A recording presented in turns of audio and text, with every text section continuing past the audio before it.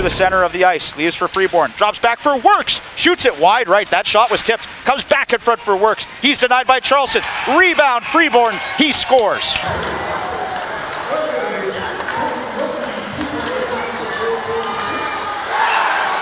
Out of his reach, Roche Setaguchi. Can't track it down, the right point for Tim Rigo, shot wide right, loose for Jake Lee, scores! Wilkie will try and work it ahead to Machado, leaves for Morrison, his shot blocked, loose for Freeborn, and he scores. Overtime winners this season, both against Drumheller. Hernandez through center ice, works it into the Okotoks end, Kim takes the puck away, 2-on-2 for the Oilers. Kim works it to the outside, drops it back for Jack Works. Works shoots, scores, and Okotoks wins 5-4 the final. A minute 8 into overtime. The X are on it. And we'll go to the far corner where Hackett will take one away, trying to snap one on goal.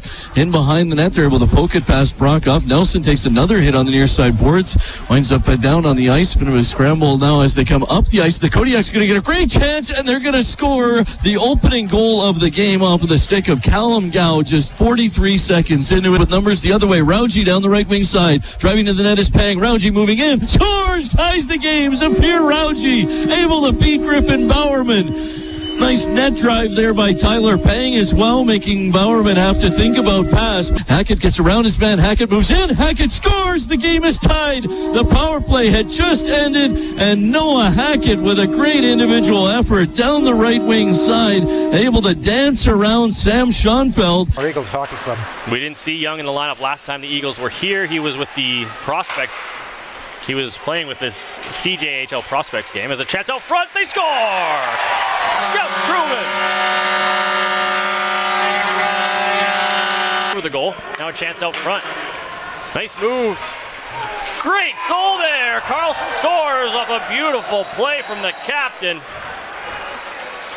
And just like that, we are tied at 2. Miles Hillman. Hillman driving the net, out front, score! Wow.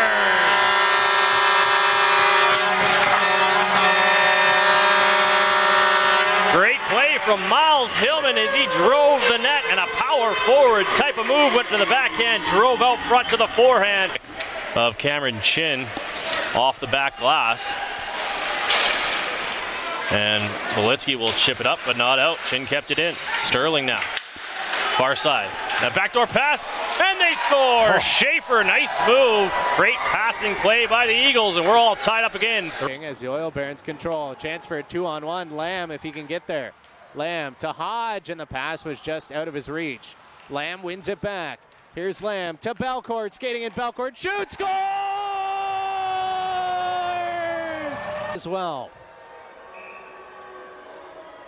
Here comes Savoy.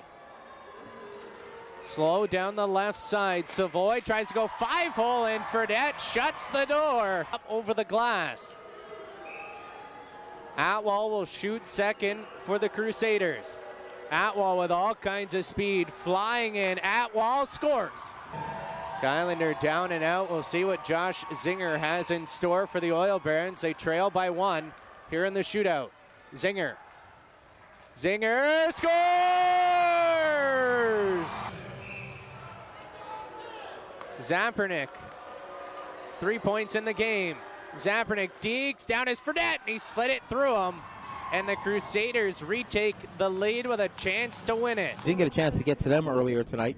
They have Cole Svensson and Braden Jenkins scratched from their lineup tonight. And as mentioned already a couple of times, Matt Corbett wearing number 20, an affiliate player in the lineup, and the Canucks score. Has to collect the puck, plays it towards the net off the side of the goal. Canucks now look to move this one out. Benoit to center. Right wing pass. Chipped in deep by Kabelka. Chance in front. They score! Storm got outworked on that one. All the way back to the point once again. Chu and Capty. Clark walks off the corner and shot it over top of the net.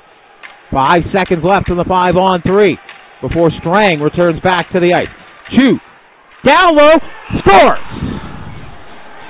Clark has his second of the night. It's 3-1 Calgary.